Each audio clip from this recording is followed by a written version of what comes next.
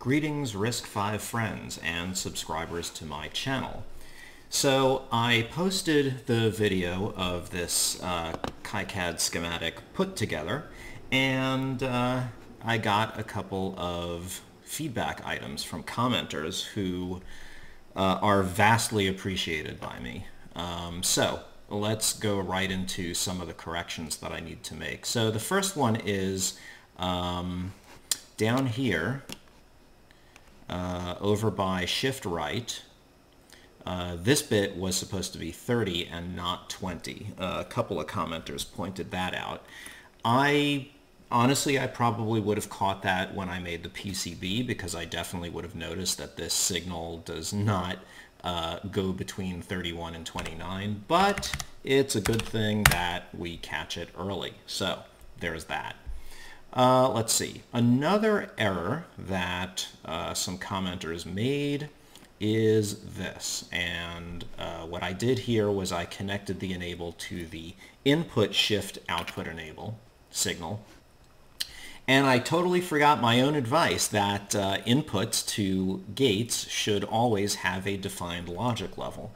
And unfortunately, if you disable this buffer, well, none of these signals have a defined logic level. So I'm just going to change that by grounding this, and that means that this buffer is always going to be enabled, which is great.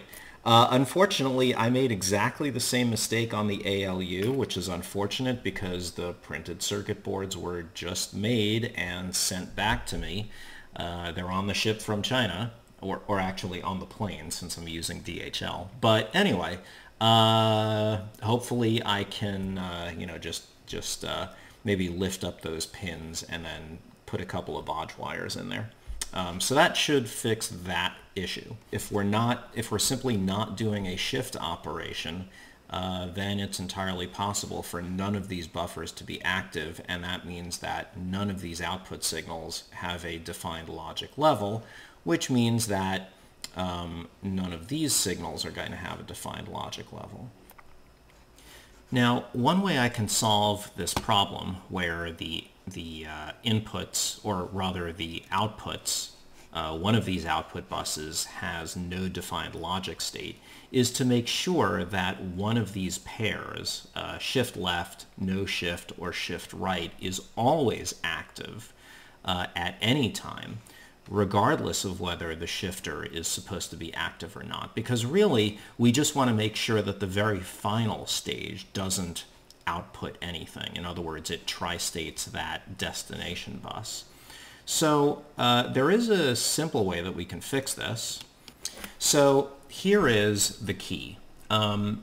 We know that these signals are always going to have defined logic conditions. We do need to make sure, though, that that's the case, because, for example, for instructions which have no source register, we will need to make sure that we set this have no source register, or have no second source. We need to make sure that this is going to be set to something like 0. So this buffer is always active, so that means that these control lines always have defined logic levels. So the only thing that really is preventing these buffers from becoming active is the shift right and shift left signals. You can see that we've gated those signals with the shift output enable signal. In other words, this line could be 1, and also this line could be 1. And if that's the case, then shift right is not going to be active, and shift left is not going to be active. And if these lines are in a particular condition, then that means that no shift is also not going to be active, and that leads to an illegal bus condition, where one of these internal buses is just tri-stated. So what we're going to do is simply not gate this.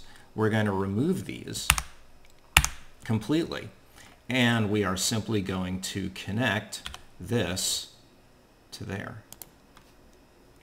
And now we can just remove these.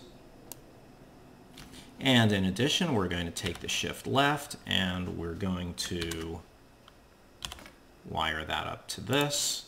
And now we can just call this shift left because that's what it is now. And we don't need any of that crap. So in this way, shift left is connected to what? It's actually going to be connected to the 30th bit of the, no, actually, shift left, what is shift left connected to? Well, it's connected to F2. F2, again, is always going to have some defined logic state, which means that shift left is going to be defined, which means that shift right and shift left are complementary of each other. So either we're going to shift right or we're going to shift left. And the way, of course, that we disable shift left or shift right is with the RS2 sub 0 or RS2 sub 1 or whatever. So in other words, if RS2 sub 0 is active, in other words, is a 1, that means we are always going to either shift right or shift left if the shifter is not enabled. And if RS2 sub 0 happens to be 0, well, then we're just going to do a no shift operation. It doesn't actually matter what we do as long as only one of these pairs of buffers is active at any one time. And again, it doesn't matter what we do as long as we disable these output buffers at the right time. So here we have this shift output enable. Okay, here's a problem though. Yeah, this is definitely a problem because now, you know, let's suppose the default condition is going to be shift left, just, you know, for argument's sake. Well, that means that unfortunately these buffers are going to be activated. So that's really not very good. So we definitely do have a problem here. What I could do is I could simply take RS2 sub 4 and combine it with shift output enable. So I'm going to do that. I'm going to do that offline because I just need to do a little bit of thinking about exactly which gate I need. I think it's just going to end up being an OR gate. So I'm going to need one OR gate that ORs RS2 sub 4 with this output enable. Shift output enable, and that will basically be the final output enable for this. And unfortunately, because I feed RS2 sub 4 the not signal to shift left and the RS2 sub 4 to the other shift, which is no shift, I need to be sure that that's going to work as well. So anyway, that is my solution to the invalid bus state problem. Another issue, these are actually not supposed to be not connected. So I'm just going to remove these X's right away, and I'm going to define these signals.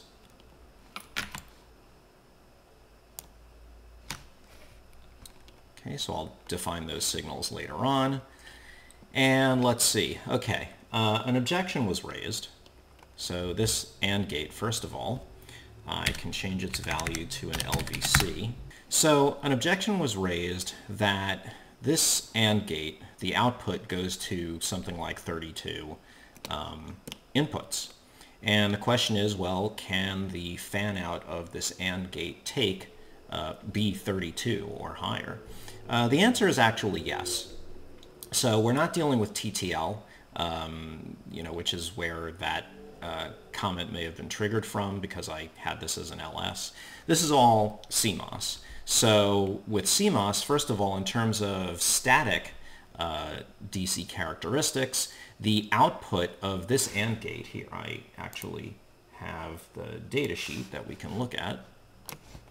So here is the 74 LVC08, and if we look at the output current, we can see that it's plus or minus 50 milliamps. So that's the capability.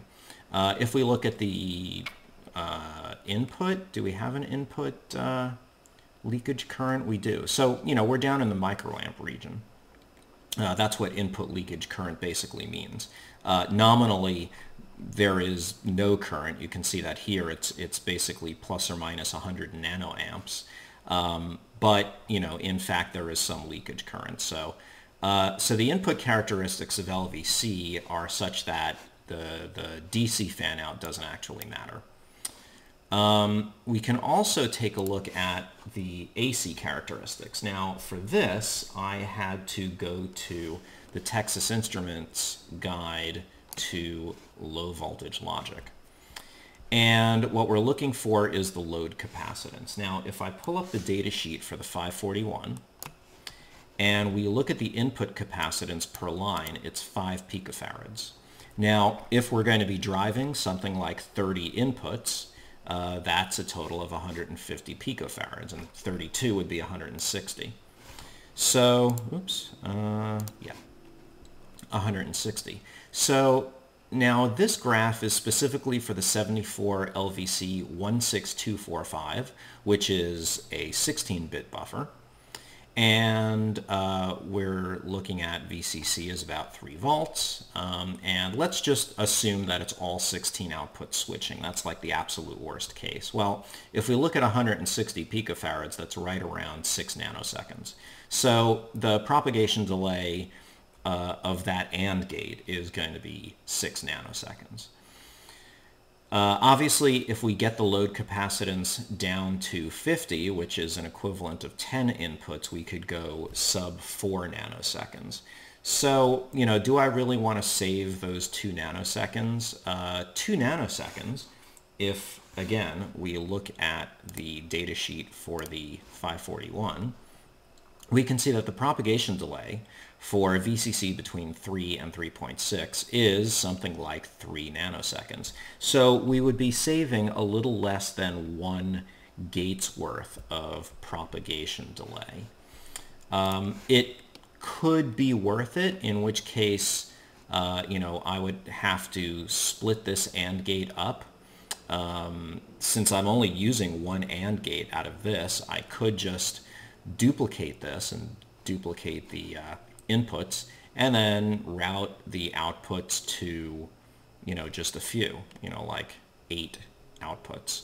That would certainly get the propagation delay down.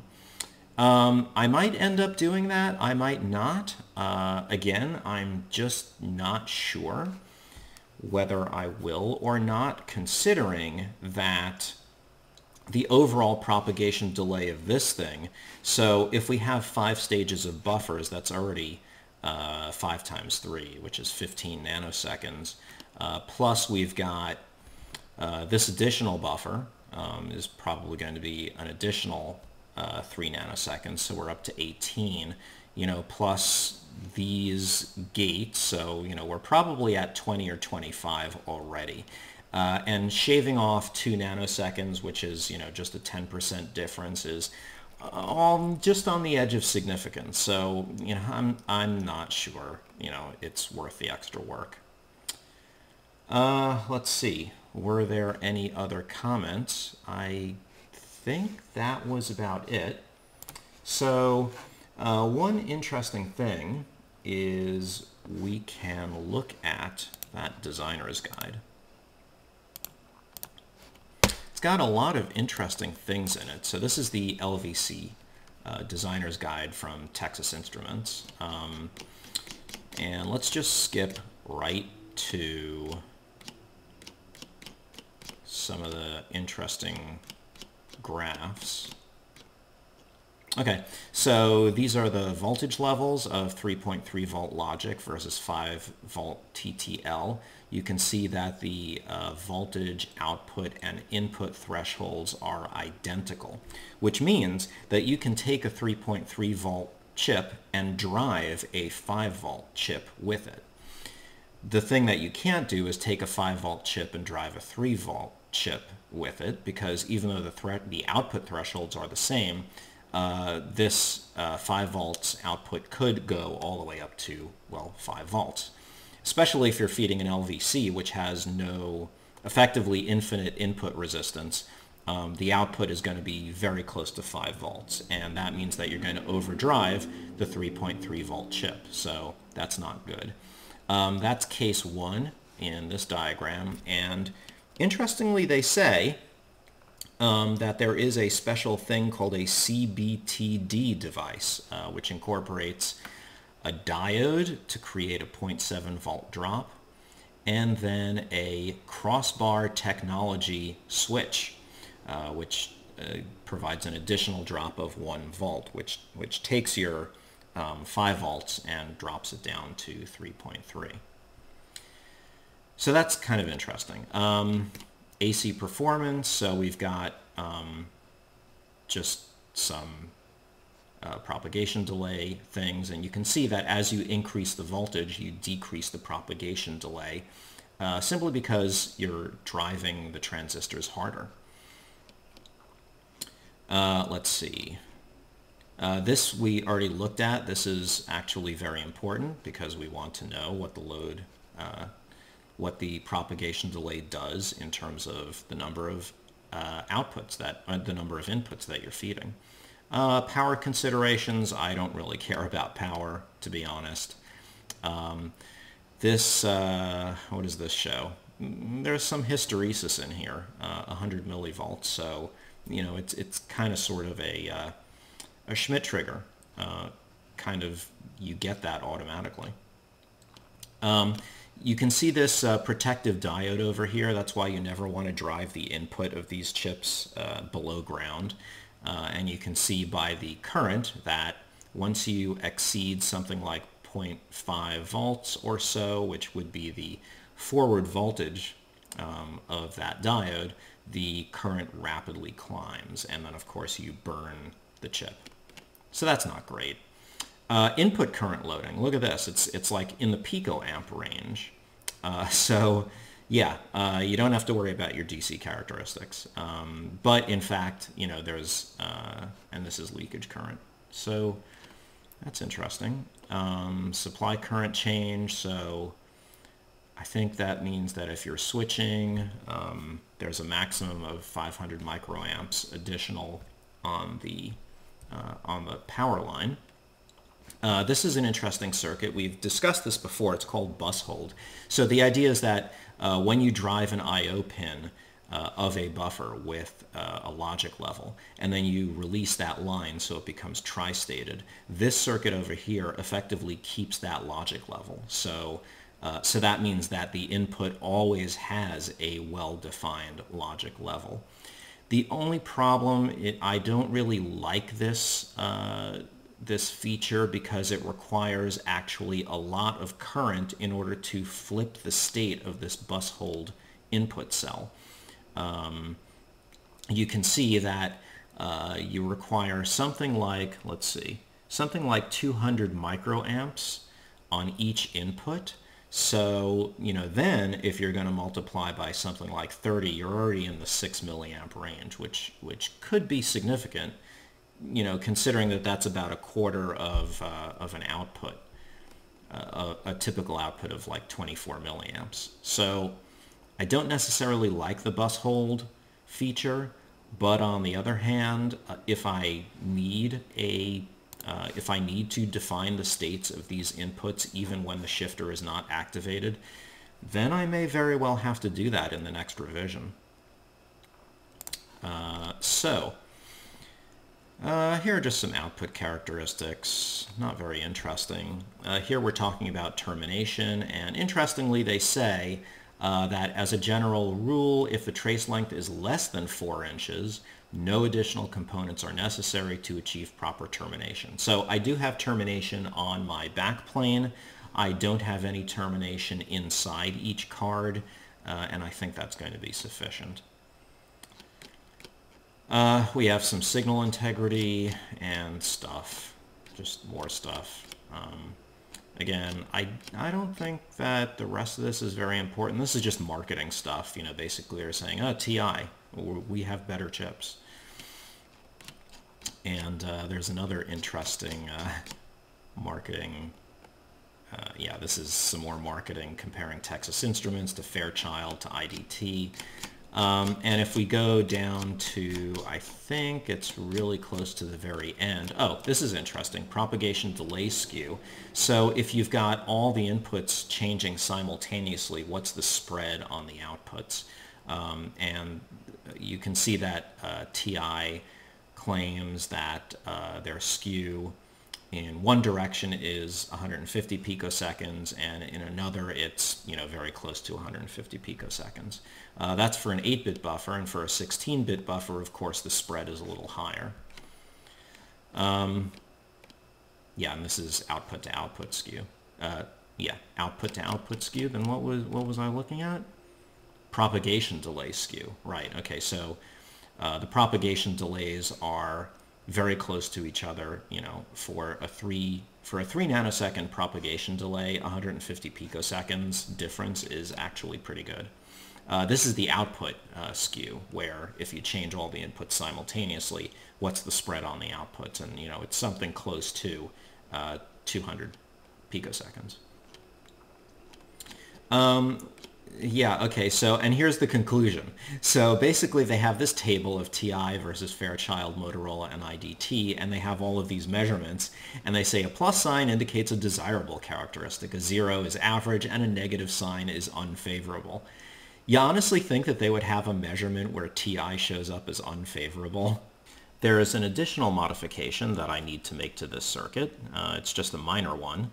If we take a look at the Texas Instruments datasheet for the LVC 541, we see this note that says to ensure the high impedance state during power up or power down, the output enable should be tied to VCC through a pull-up resistor. And the minimum value of the resistor is determined by the current sinking capability of the driver. So that means that we have this buffer over here. Now, of course, we don't actually need to put a resistor and tie it to a particular power rail, because this is already powered. This is already set to a power rail.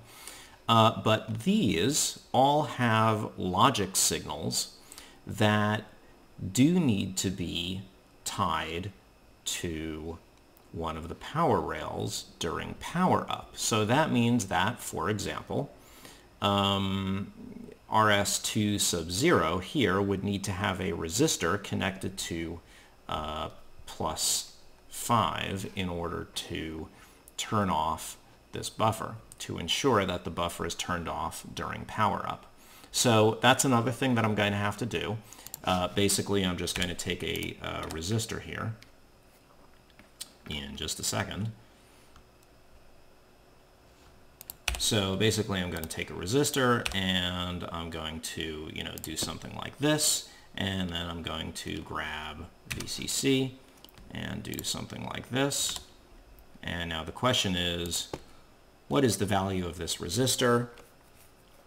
And basically it says, well, it depends on how much current this thing can drive. Well, what happens if I just say, 10K? Well, first of all, this would have to be capable of sinking, what is this, 3.3 volts, so this would have to be, something like 330 microamps, which of course it can do. So that's fine. And this basically takes nothing. So, I think a 10K value would be just fine. So I will have to do that for all of these input lines to make sure that during power up they have a well-defined state. I think that's really what it comes down to. So that's another modification. So I've got that OR gate modification and these resistor modifications, and I think that should be about the end of the modifications. That's pretty much all I wanted to talk about, so this was just a little feedback video. Again, thank you very much to all the commenters. I really appreciate it, and I will see you on the next video. Bye.